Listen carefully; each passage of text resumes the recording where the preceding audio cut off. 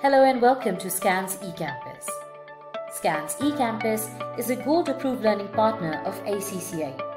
On this channel, we bring you demo videos of different courses available at SKANS eCampus. So don't forget to subscribe to our channel to get notifications of additional videos and hit the like button. In this video, we will discuss how are we going to estimate the value of bond using the spread. So to value the bond using the spread, we need to remember that fundamentally speaking, the market price of a bond should be equals to present value of the cash flows, and that should be interest and redemption value discounted at cost of debt. However, in the earlier videos, we discussed that there is an alternate way of estimating the cost of debt, which is based on the credit spread, and this credit spread will then be used to calculate the market value of a bond by estimating the present value of cash flows discounted at cost of debt for each year. Remember, as the credit spread will be different for each year and maybe the risk-free rate of return as well. So in the credit spread cost of debt, the overall cost of debt for each year might be different. So how are we going to estimate that? Our first task should be to estimate the cost of debt for each year. And this can be done by the formula, which is base rate plus credit spread. Then we will estimate the future cash flows of that bond.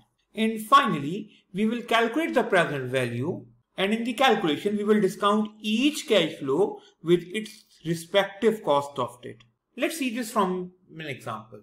So in an example, the company has a bond in issue, has a coupon rate of 5%, and its nominal value is $100.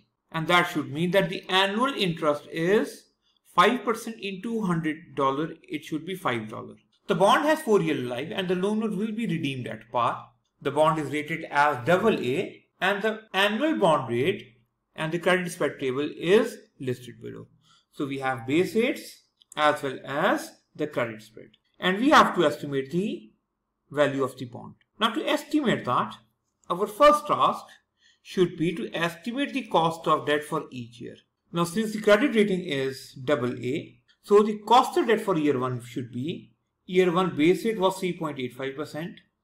Now if we add 0.15%, since 15 basis point means it should be 0.15%, this should give me the result of 14%.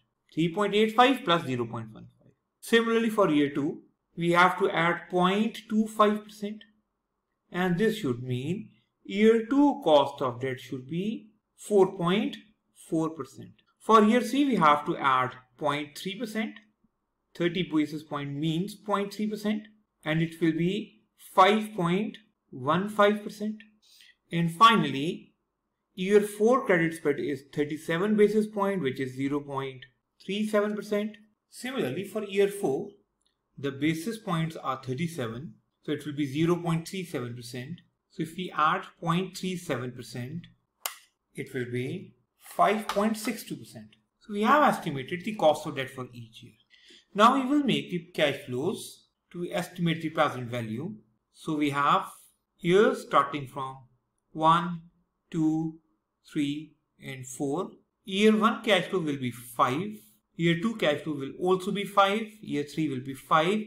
In year 4, the total cash flow will be 105. 5 related to the interest and $100 related to the redemption value. We will now estimate the present value by multiplying it with discount factor for each period. So for year 1, it will be 1 plus 4% raised to power minus 1. Similarly, it should be 1 plus 4.4% raised to power minus 2. Then 1 plus 5.15% raised to power minus 3 and 1 plus 5.62% raised to power minus 4. So if you use your calculator to estimate the present value, then the present values are, it will be 4.81 for year 1, it is the present value. Then it will be 4.59 for year 2. For year 3, it will be 4.30. And for year 4, it will be 84.37. And finally, if you total it, the total present value will be 98.07, and this 98.07 will be the market price of a loan note.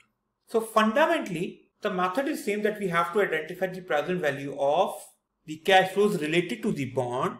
But since now the cost of debt for different in each year, so we have to use relative cost of debt or respective cost of debt to estimate the present value. Another important topic that may have been asked in the question will be yield to maturity. This yield to maturity is also known as gross redemption yield.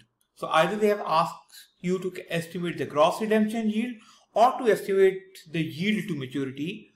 Both will be considered same. So if the current price of the bond is given, and we have also known about the details of the coupon and redemption value, then this information can be used to estimate the required rate of return. We can use this information to estimate the required rate of return, also known as yield to maturity. And this can be done by calculating the IRR.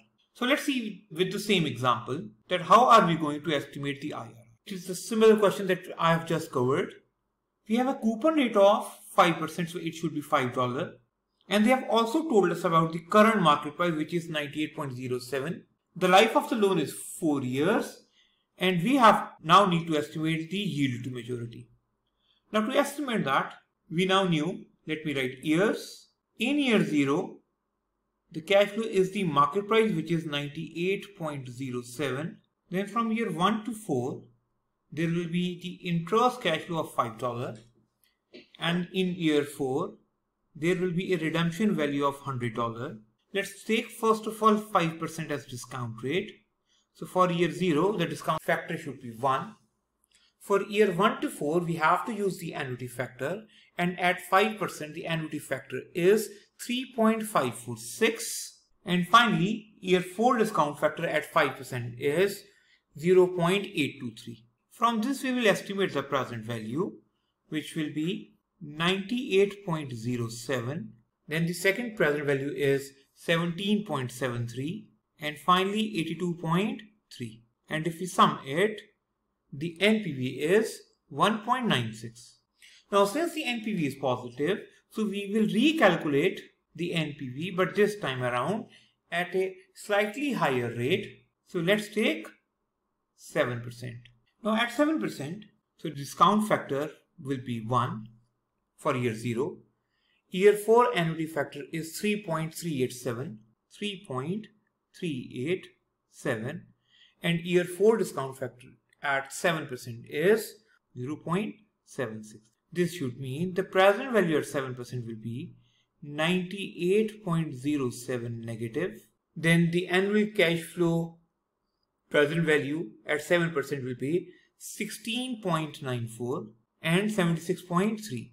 If we total it, we should get the answer of 4.84 negative. Now we will use that information to estimate the IRR, which should be 5% plus the NPV at 5%, which is 1.96, divided by 1.96 plus 4.84, and we have to multiply it with 7% minus 5%, which is 2%. Hence the IRR will be 5.58%. And this 5.58% will also be known as yield to maturity. If you like this video, visit our website www.SKANSECampus.com to purchase the complete course at affordable prices. Register today at no cost and access our free 10-day trial.